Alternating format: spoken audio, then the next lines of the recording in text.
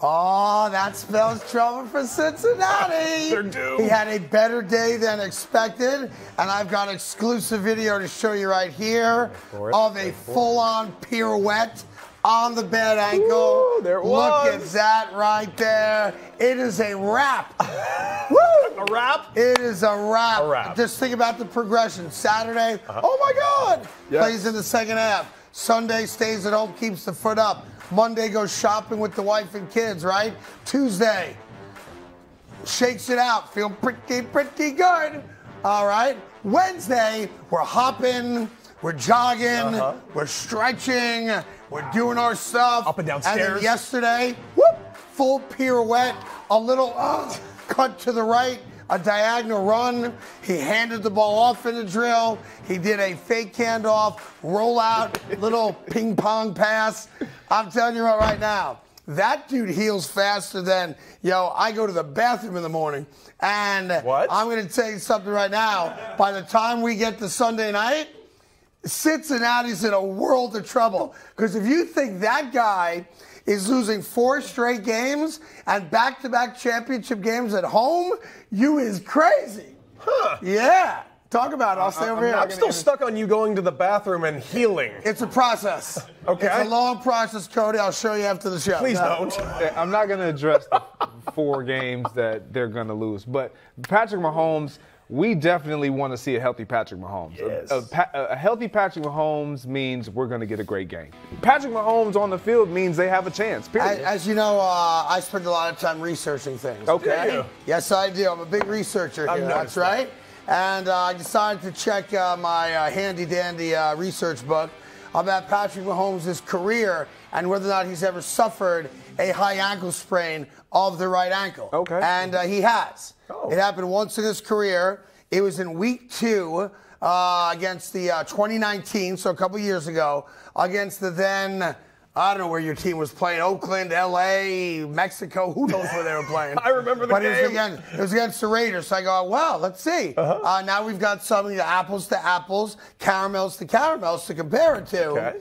So in that game, high ankle sprain, you got to figure, well, he wasn't 100%. You can't expect him to beat Patrick Mahomes. Yeah, you're right. 30 of 44, 443 yards, 4 touchdowns, no picks.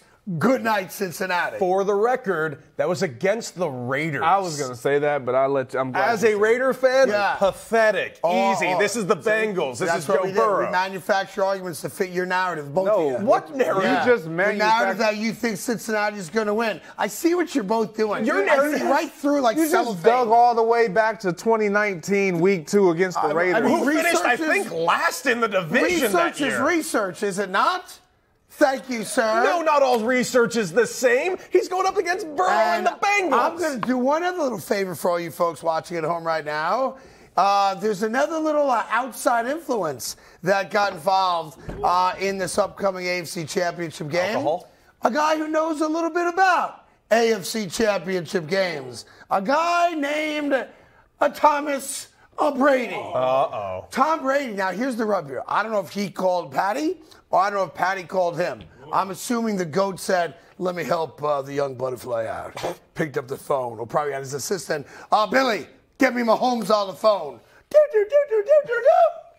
Mr. Brady would like to speak to you, Mr. Mahomes. Mr. Mahomes, I have Mr. Brady on the line. Right? And he's probably getting a massage or something. And he's like, Patty, my guy. Yeah, Tom Brady also beat him, as you know, famously in an AFC Championship game. And here's the deal. That's what I'm talking about. This is what's happened. This is the kind of thing.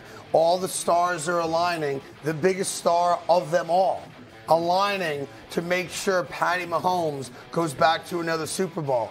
Cincinnati can't match it. I mean, who would call Joe Burrow? Boomer? Yeah, because he won a lot of Super Bowls. Does. Yeah, right. So that's another win for the Kansas City Chiefs and Patty Mahomes. Well, I would say this. I think it's super cool that they have that type of Oh relationship. wait, John Kitna's on the phone, Joe. Can we talk? Yeah, that's what we need. Andy Dalton on line 1.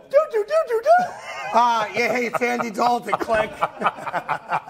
Oh, wait, it's Achilles Smith. Click. Look, it's Kenny Anderson. You're still alive. Click. The reality is Joe Cool doesn't need to talk to anybody. Oh, Carson Palmer's on line 3. Carson Palmer. Click. When you're trying to get over something, when you've been defeated by something, when you cannot overcome, you have to look for other ways that will assist you in overcoming a thing. Joe Burrow has not had that experience when it comes to Patrick Mahomes and the Kansas City Chiefs, so he doesn't need a GOAT, the GOAT, a Billy GOAT, a Junior GOAT, anybody to call his line and say, hey, this is what you need to do. I got it. JoJo, it's Jeff Blake on the line. Have I run through all of them here? I think, hey, it's Jeff Driscoll. Wow.